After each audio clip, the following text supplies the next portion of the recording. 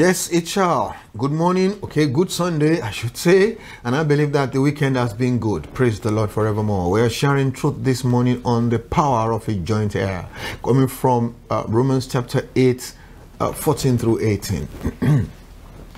You are warmly welcome to the Really Knowing God channel. I am Pastor Lanre Adenekan. The channel is packaged to inform as well as inspire you into real knowledge of the living God. Powered by the Pastor Lanre Adenekan Center for Age Inspiration, the place.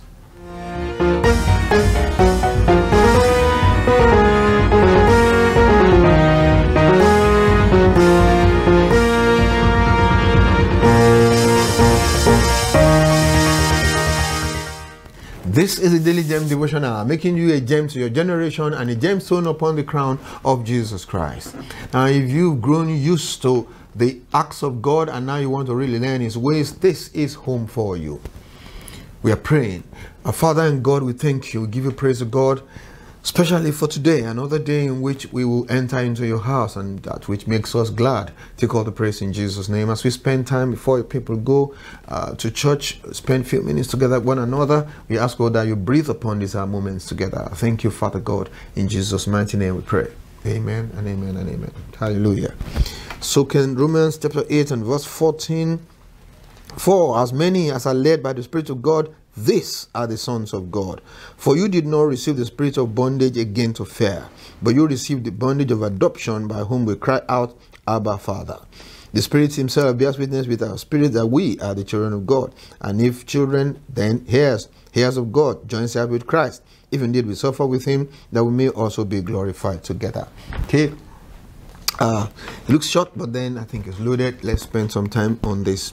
It says, for as many as are led by the Spirit of God, these are the sons of God. You can see that this actually corroborates what he said in verse, was it 9 now, where I said, if anyone does not have the Spirit of Christ, he is none of his. Here again he's saying, as many as are led by the Spirit of God, they are the children of God. Okay, so it is important that when somebody is a true child of God, one of the things we are going to see about that person's life is being led by the Spirit. Being led by the Spirit. This is very key.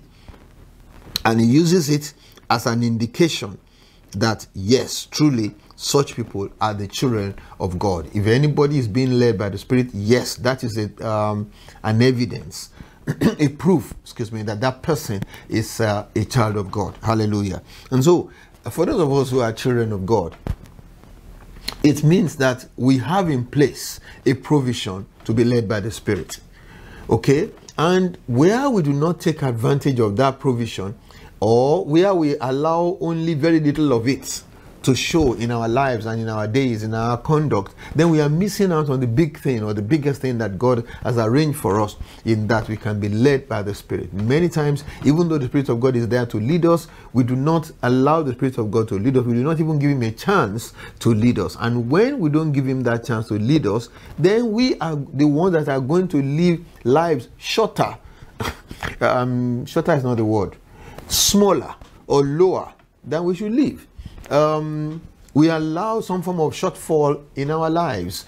You are supposed to be a child of God, but you find out that you are living like 70% child of God. You are living like 50% a child of God, because you are not allowing the Spirit of God to lead you the way He ought to lead you. But when the Spirit of God is leading you, then you are really, truly a child of God, a son of God, a daughter of God. That's what the Bible is teaching here. It says, for as many as are led by the Spirit of God, these are the sons of God. May we not be some form of pseudo son of God, in Jesus' mighty name. Okay. Then he went on to say, because you did not receive the spirit of bondage again to fear, but you received the spirit of adoption, by whom we cried, Abba, Father. I want to talk about that one. You did not receive the spirit of bondage again. In other words, you had the spirit of bondage before. That's why the Bible says that some people, they will have been all their lifetime subject to the fear of death. That is the spirit of bondage when one is not yet born again. That is the spirit that binds you to fear, that makes you live a life full of fears, different types of fears, that exist in the life, and it's a form of bondage. So when it says again, it says you have actually been taken out of that bondage, and the spirit that you have been given is not the same type that used to exist before, or in whose charge you were, if you like. Okay, but the spirit that you have now is not that spirit of bondage again, but you have received the spirit of adoption, by whom we cry out, Abba, Father. And I would like to talk about that a little bit, so that somebody may catch something from there and use it to your advantage. Now, look at this Abba, Father. Some people believe that, or say the word Abba is just an Aramaic for father. Okay, why would you just be saying Father, Father? Why would you say Father in Yoruba and say Father in English again? Or say Father in French and say Father in English again? That's not exactly what it means. What this thing means is this: it's an endearment of some sort. It's a name that you give your father, just like we say dad now or daddy now. And what it actually represents is the relationship of a young child with that of the father, okay, or which many times you carry on actually into adulthood, because that's what you have always called your father. I know some people, they call their grandmother Nene. I know some people, they call their mother some other name. I don't want to say some of these things here, because some people will know the people I'm talking about. They call their mother some other name. It's something they call right from when they were children, and they have carried it on right into adulthood. But it was something that gave them a special attention, from the grandma or from the mother or from the dad or whatever. It was something that gave them a special form of attention. Now, this is where I'm going. By the spirit of adoption, by whom we cry out, Abba, Father. If you have a revelation of what I'm talking about, there is a relationship you can have between you and God that can allow you to relate, like just what I was describing. Something between you and God that is, I don't know how to call it, a pet name or something you call God that evokes, that generates some specialness between God and you. The one that makes, I have several children around me. There's a particular one that when she wants something and my body language does not suggest, that she's likely to get that thing, you say, Dad, it's me, it's me, that kind of a thing. That's the card that she plays to get what she wants. This thing about Abba, Father, that's the way you can play that card between you and God. If you understand what I'm saying this morning, I know that I'm struggling, to pass across what I'm trying to say, but I just pray that God will let somebody get what I'm saying this morning. There's this card you can play that would make you get something from that relationship, that Abba, Father kind of relationship between you and God, and be able to enjoy God a little bit better than the average Christian will enjoy God. It's as in God is me, just like I was saying about my daughter a minute or two ago. Yeah, something like that. That's when I call it playing the Abba, Father card, and it's something that I particularly enjoy, and I want to try and make other people enjoy as well. But I know that it takes God to open your understanding and let you catch this revelation, and then you will testify of this. I'm sure you will testify of this. I'm looking forward to sometime in the future when somebody, maybe some months later, somebody will refer to this in the comment box and let me know that, see what you have been saying about things have changed about me. That's my prayer for you this morning in Jesus' mighty name. So let's go on now. The Spirit himself bears witness with our spirit that we are the children of God. Again, that's a big thing. The Spirit of God, something inside makes you know that you are a child of God. If for any reason you are not so sure, you are always doubting, am I really a child of God? There's something still wrong there. And that you need to get some counsel. You need to get somebody to lead you and guide you out of all that, and be truly, truly born again, so that the Spirit of God is working together with you and giving you a witness that you are truly a child of God. And if children, then heirs of God, joint heirs with Christ. That's the biggest one this morning. It is important for you to understand who an heir is. An heir is the person that will become the king next. Okay, the person that will become the king after the present one, that is the heir. Now, the Bible describes Christ as the heir.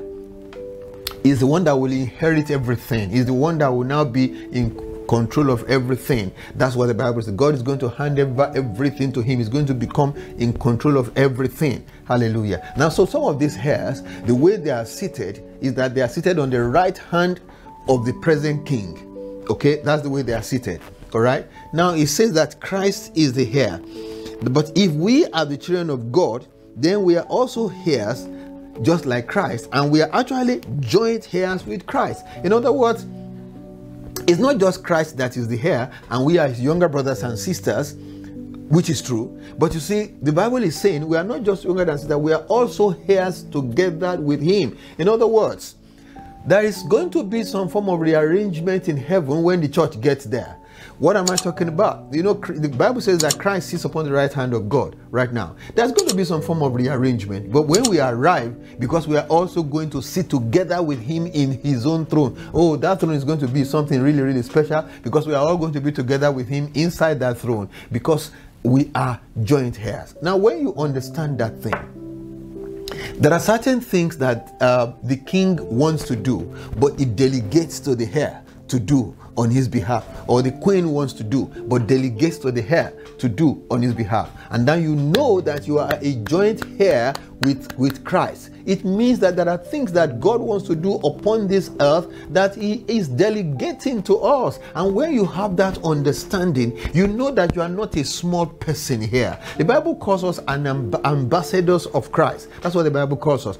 The president of a nation cannot go to that other nation to do things. He can't be in many places at the same time. And that's why there are ambassadors who will represent his interests, who will do what he wants. So also we are ambassadors of Christ.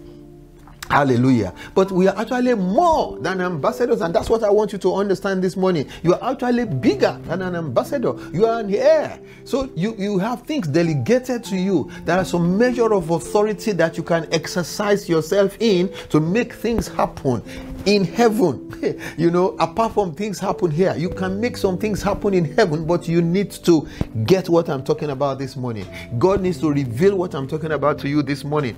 It will change your Christianity and the way you look at God, the way you look at the things of God, the way you understand the things of God, the way you see yourself, the way you exercise authority while you are praying. Everything will change if you can get this thing I'm talking about. You are an heir. You are a joint heir with Christ. If it said you are just an heir, it may not make you get it very well. But when it says you are joint heir with Christ, oh, the import of it is better delivered. And I pray that somebody gets it this fine Sunday morning in the mighty name of the Lord Jesus Christ. It will turn everything for you if you can just get what I'm talking about. We are going to sit together in his throne together. Amen. That's one. Number two, even right now, things are being delegated to us. That's why you can issue some commands that will happen in heaven. That's why you can issue some things that must be done upon the earth here, because you are an heir. You are a joint heir with Christ. Let me leave it there this Sunday morning and allow you to just go and have a wonderful time at church this morning. Thank you, and thank you. Have a great week ahead of you.